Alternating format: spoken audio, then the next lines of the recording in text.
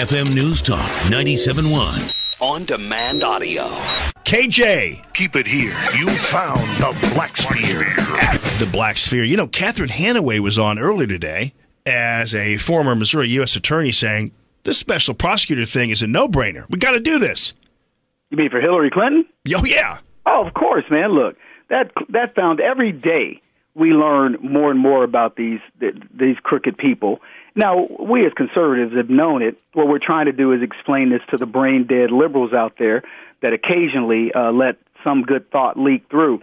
And you know, they're still running, you know, there are people, oh, well, Trump is still far worse. And you're going, really? How so? Give me one example of how Trump would be worse than somebody who's hiding her server in her bathroom, and then we uncover all the things that she was doing. 50% of Hillary Clinton's meetings at the State Department were from whom, Jamie? Clinton Foundation Fat Cat donors. But you know what? So what? There's 20 buzzards circling above. There still may not be a carcass out there, right? The fact is these people they're scurrilous, they're scandalous, and anybody that votes for Hillary Clinton is essentially saying, I don't give a crap about law and order, I don't give a crap about the Constitution, I don't give a crap that the elitists are running this country, that there's two sets of rules that apply to human beings. There's the sodomites, and then there's the people that sit on top in the ivory tower. And if they can rationalize that, fine.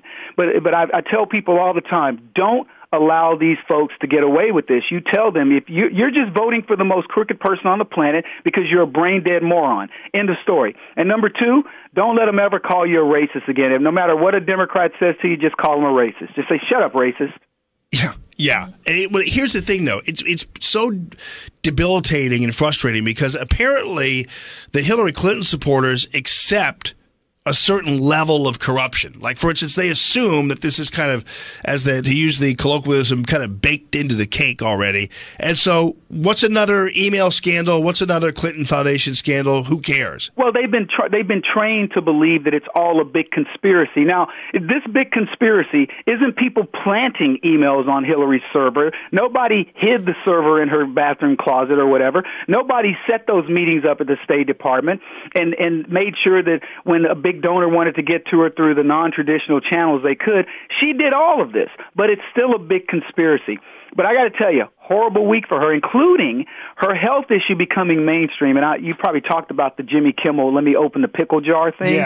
Yeah, just the fact that that's the level of, that's the standard for the left for them to say, well, look, she opened the pickle jar. She must be okay. I mean, that's the type of logic they use. It doesn't matter that she was looking for some drug that dealt with epilepsy or seizures or Parkinson's or whatever that we found through her emails. It doesn't matter that they have evidence of having to carry her fat buttocks up the staircase, or they're holding her up or propping her up with pillows, or her dramatic weight gain. Forget all that. That's the stuff that the right-wing conspiracy is setting about. But here's what's cool. We're talking about it. They're talking about when the Democrats start to go, oh, we've got to defend it, you know you're on to something. What did they do with the Clinton Foundation, Jamie?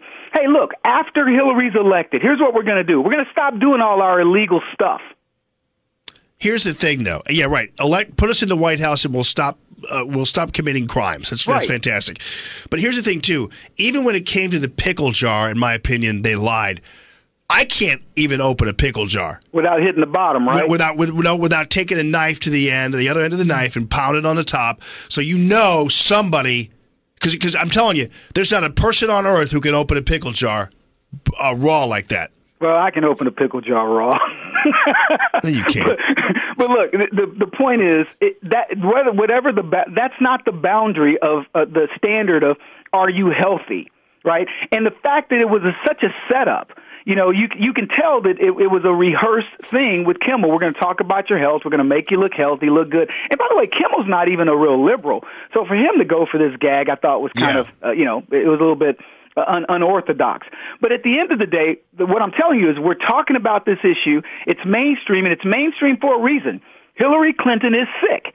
The reason why the Clinton stuff is mainstream, the foundation, is because Hillary Clinton really did what she did. The reason why now we're going to reopen these investigations, and this is going to dog her until that she finally loses for the second time, is because it's real. These are not feigned up, made up things. And by the way, for the left that's listening to this program, if this were Donald Trump, that had done any of this or any other candidate, I would be just as outraged as I am right now about Hillary Clinton. That's the beauty of being conservatives is we don't care. If Trump needed help getting dragged upstairs, I'd be questioning his health. If he was Googling drugs to make him look like he wasn't falling asleep, non-epileptic or narcoleptic drugs, I would be telling you, look, this guy may not be capable of being president, but the left will cover and cover and cover. They would put a brain-dead Hitler version of the devil in the White House as long as he's got a D after his name.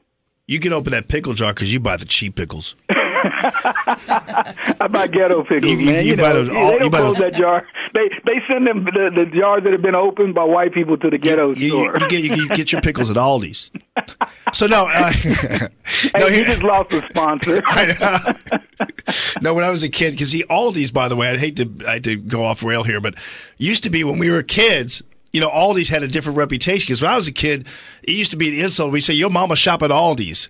Now, I never heard of Aldi's. Now, until I moved here, I'd never heard of Aldi's. It's huge.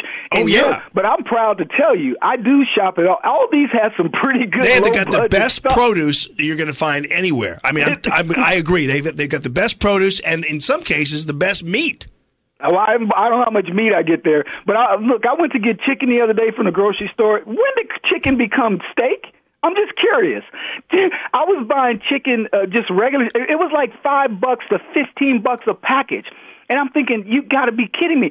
I remember when hamburger meat, I was complaining about that. The price of stuff has gone through the roof, but these people tell us the economy's good. By the way, I was on Fox talking about the issues around now they're with Trump appealing to black folks, they're saying, "Oh, well, black people are doing pretty well. I don't know why Trump is talking about black people." It's really funny to me, Jamie, how blacks when the outreach occurs from our side, they're like, "Well, we're doing pretty good." But when it's something that they're talking about from the left, they're like, "Oh, black people are victims.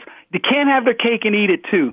And that's what they're doing with Trump. But I'm going to make a prediction. Watch in the next 2 weeks, Jamie, what happens in the black community and Hispanic community as the polls start to rise. Right. And suddenly everybody's talking about, well, because they're saying black people don't like Donald Trump because there was one poll that they had, 2 states had him at 1% of the black vote. That is a statistical impossibility.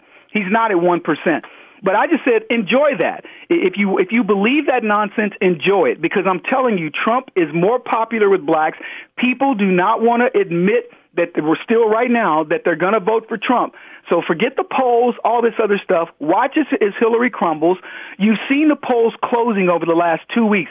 I've never. Are they talking about Hillary's double-digit lead anymore? No. Trump is practically at a statistical tie, and that's with them cooking the books. So just wait. And indeed, even in Florida, too. And, yeah, I mean, it's one of those things where you know that there's something going on out there. And, I love the fact that Trump had the guts to say what he said to the black community because these other pansy Republicans like Romney would never go near it because they're just a bunch of white liberal guiltists, as far as I'm concerned. Everybody wants to believe that the blacks and Hispanics, especially blacks, are the sacred cows of the Democrats. And I like to say sacred cows make the best burgers. The fact is, Donald Trump said exactly what black people needed to hear. You've been getting pandered to. It's getting you nothing. And that's when I heard Richard Fowler say, well, black people are doing quite well in America. Really? I'm gonna quote you on that the next time you start your little victim session, because that's what's going to happen as soon as the cycle begins again. The fact of the matter is black people needed to hear this. They also needed to hear it from a businessman so they could evaluate it, not from a politician, but from somebody who's done it. I say to all these leftists, go to New York, drive by Trump Plaza, drive by anywhere Trump's got a property, and ask yourself, would you rather live where Obama community organized or anything that's got Trump's name on it? Just where would you rather be? Perfect. You nailed it right there, buddy. Kevin Jackson at The Black Sphere, theblacksphere.net. Always great to talk to you, brother. Take care, brother. All right, it's Common Sense Radio.